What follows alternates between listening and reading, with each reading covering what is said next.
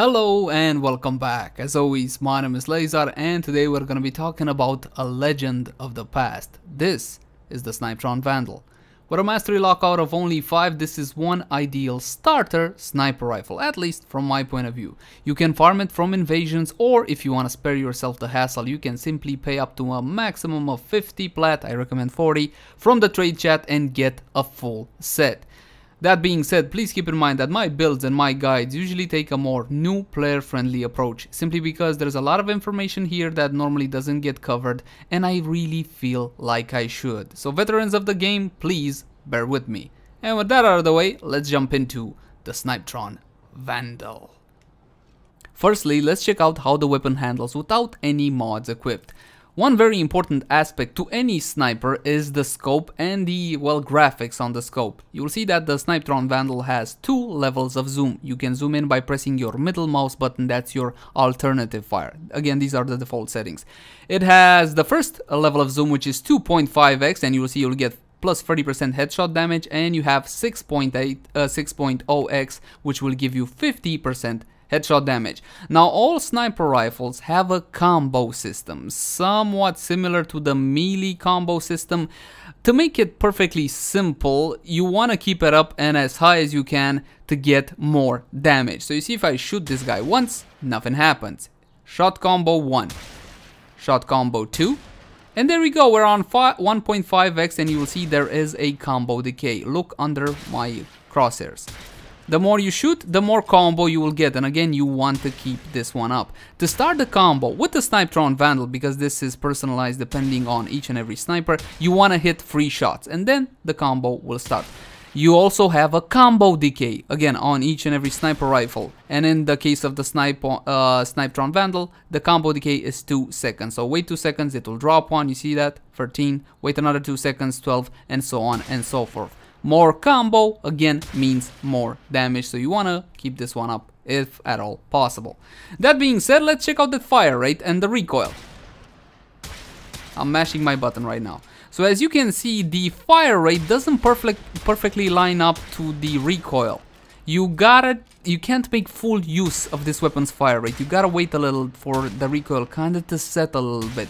So you gotta keep this one in mind when taking into account fire rate mods, and of course recoil as well.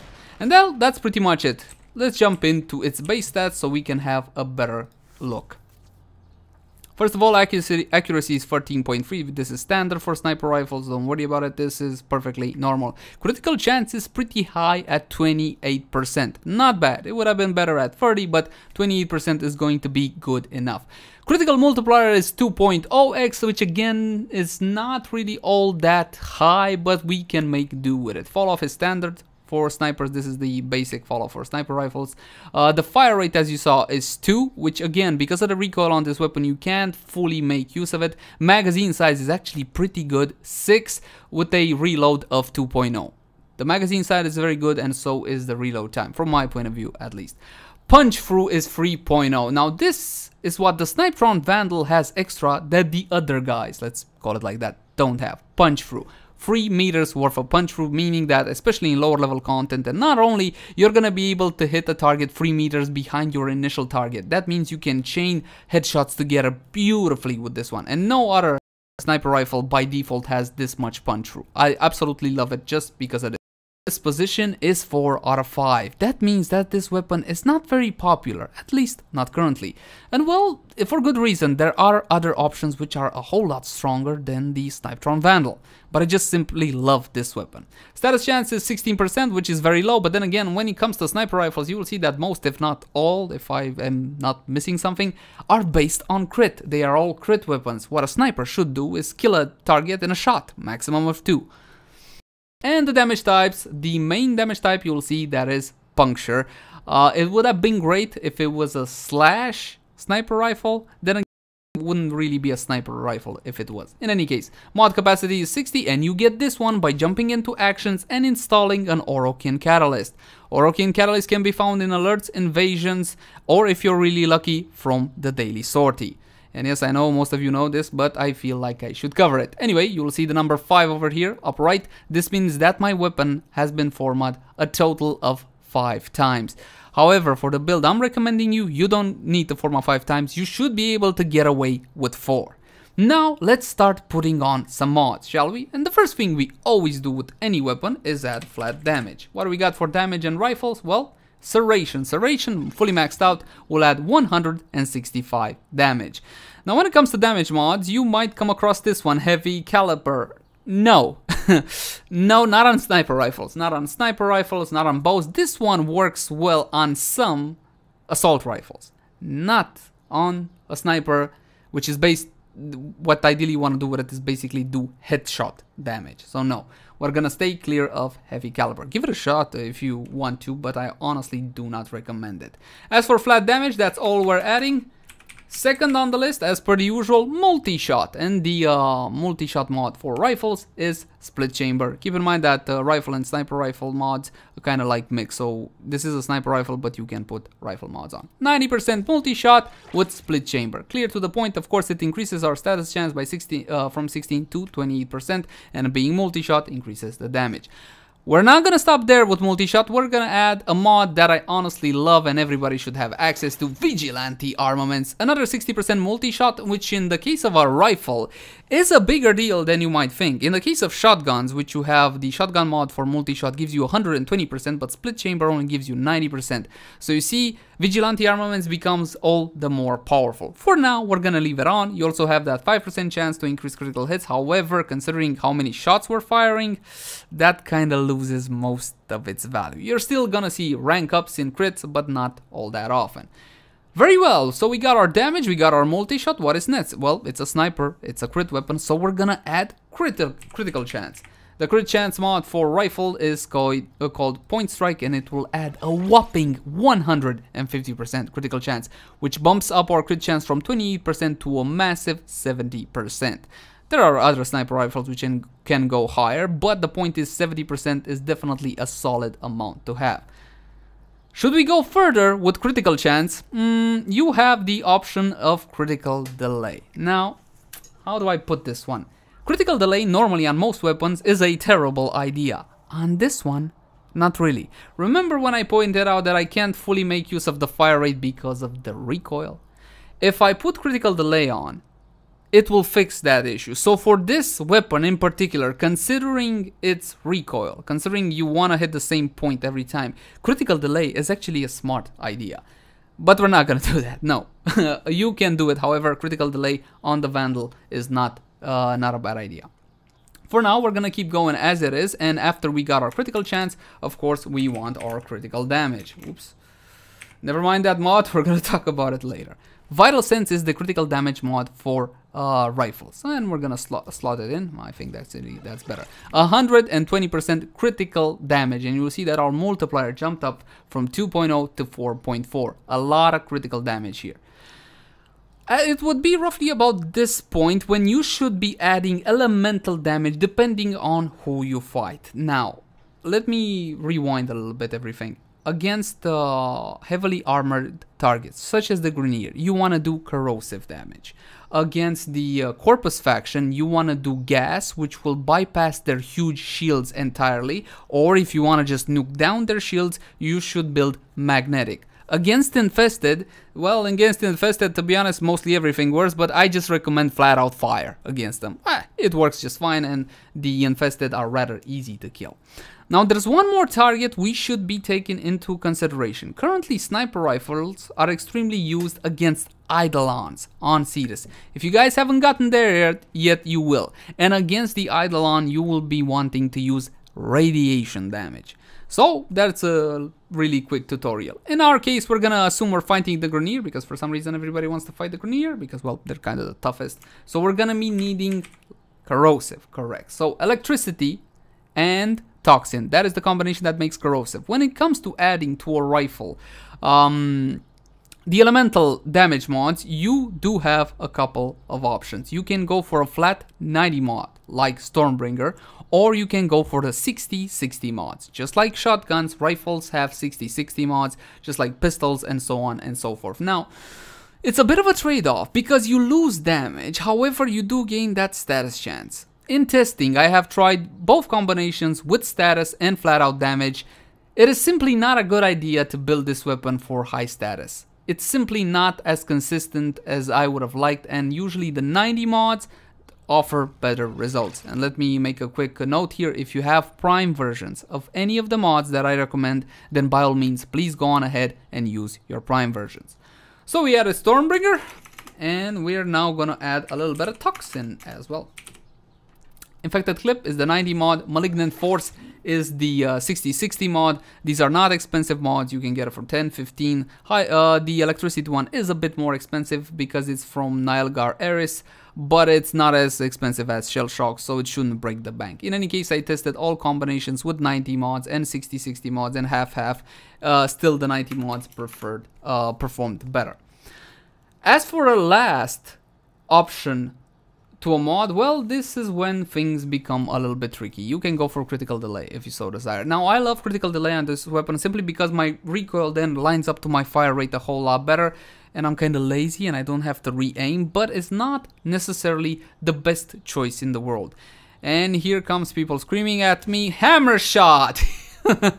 Yes, this is a fairly common mod, 10 plat, maximum 50, and it will add critical damage and status chance. This is definitely an option you can go for. Another option you can go for, and again I hear the screams in the background, is Hunter Munitions. What? Hunter Munitions? Yes, Hunter Munitions will add a 30% chance to apply slash status to an enemy on a critical hit. Now we do have a fairly high critical hit chance, however we don't fire a lot of bullets, so we're not gonna get that many slashes. But when they do proc, oh my god, it's so glorious. So we're gonna be going with Hunter Munitions for our initial test. Then we're gonna be changing to Hammer Shot. Then we're gonna be changing to Critical Delay, because I'll be honest with you, in testing and in everyday scenarios, there's not much between these three combinations. If I was to pick a favorite, please don't scream at me, it was gonna be Hammer Shot. In all honesty, this proved the most consistent. I love Critical Delay, but it's only 48% crit chance. If I put it on, 83%, which is good, but I just feel like it gives too little. I put this one on simply because it's a good fit for the Vandal and nothing else. But for now, let me use Hunter Munitions before you scream at me. Very well, let's spawn in some enemies. Those were the bombards, but bombards are easier to kill than what I want to do. Actually, we're going to be spawning in Corrupted Heavy Gunners. One side note, I spawn in Corrupted Heavy Gunners simply because they are a bit more tanky, they have more health and more armor than regular Heavy Gunners. So let's simulate, there we go. Now, I'm gonna try to hit this one so the punch through affects and doesn't affect. If I hit from here, the punch through should not affect. So let's take some range from these guys. We're gonna do a 6-head headshot. 1. There's the slash status. And look at the damage proccing away at him. Not bad, huh? It was just one shot, and it's a 30% chance on a crit. Here's another, there's another slash. Now, if I line up from the front and make use of what I love this weapon for, its punch through, you will see different things. You see that? They're all getting slashed. That punch through is absolutely amazing. Yes, that was 2 kills, 1 shot. And these are level 115, sorry, did I say 110? 115 heavy gunners. Look at what this weapon is doing to them. And I wasn't even in a hurry, I was just trying to outline that Hunter Munition actually does work, even though it's not super consistent. If this Snipetron Vandal can do that to level 115 corrupted heavy gunners, then I have no beef with it. It can be my endgame weapon if nobody else wants it. Yes, when it comes to snipers, there are so many options on the table, and we can talk about the Rubico. Yes, it's kick-ass. We can talk about the Lanka. We can talk about the Victus Prime, and I have them, and I use them, and I know the differences. But for a new player, I still think the Snipetron Vandals is absolutely kick-ass. This is what I would recommend. It just feels good, looks good, and to be honest, it's comfortable. I like that.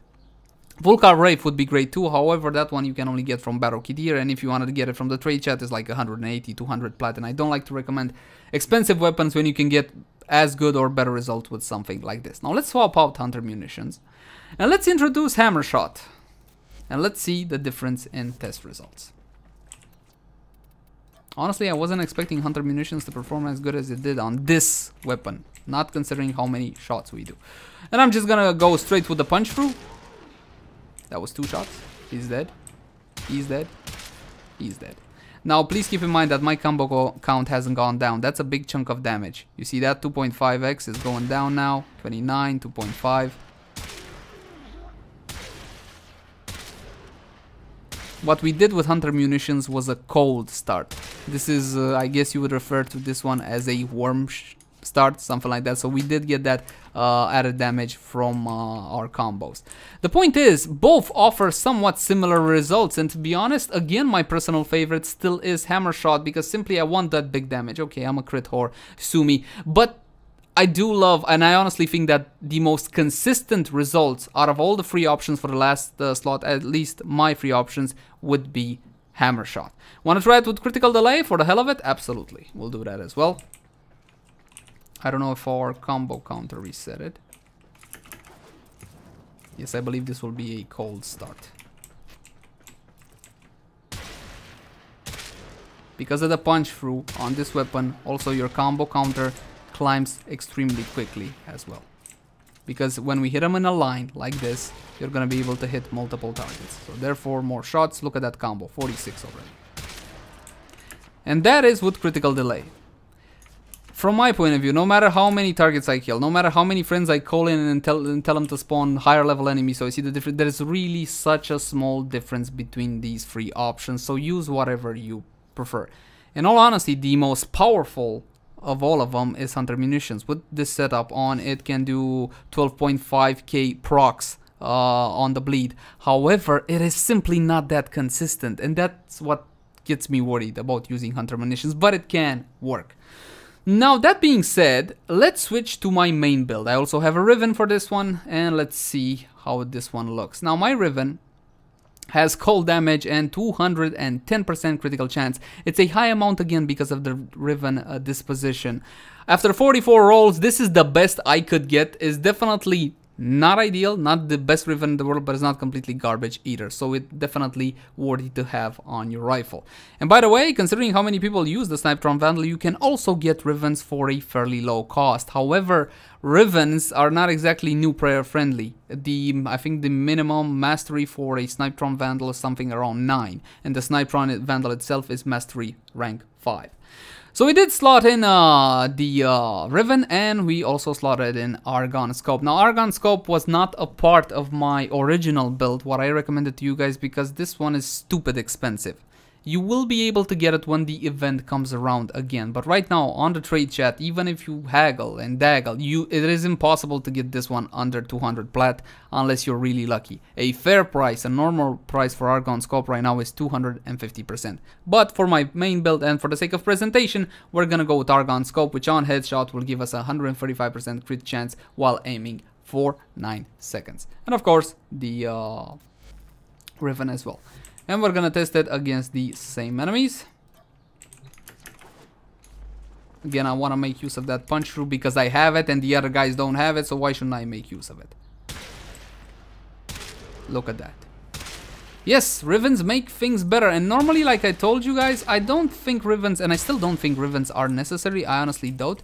But in the case of the Snipetron Vandal, at least it's not expensive. It's not gonna cost you an arm and a leg to get a Riven.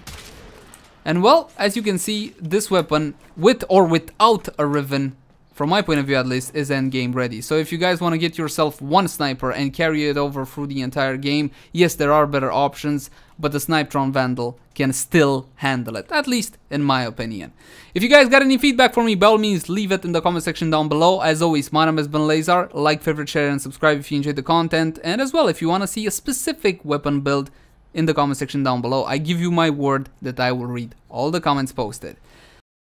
And I simply can't end the video without mentioning one additional option when it comes to beginner sniper rifles, and that is the Rubico. Yes, it's 1 mastery rank higher. So Snipetron Vandal is 5, Rubico is 6. It's got a slightly higher critical chance of 30%, but where the Rubico truly shines is in the critical multiplier of 3.0 and Snipetron Vandal only 2.0. However, the Snipetron Vandal has that amazing punch through, which I love, which is why still I use the Snipetron Vandal over the Rubico. But in any case, we're getting subjective. Thank you guys for watching. Like, favorite, share, and subscribe if you enjoyed the content, and I'll see you again next time. Bye bye! As per the usual, the first thing we're gonna do is check out how the weapon handles without any mods equipped. But for that, I should really unequip the mods, shouldn't I? Hey boy, good job Lazar, you suck officially, I know.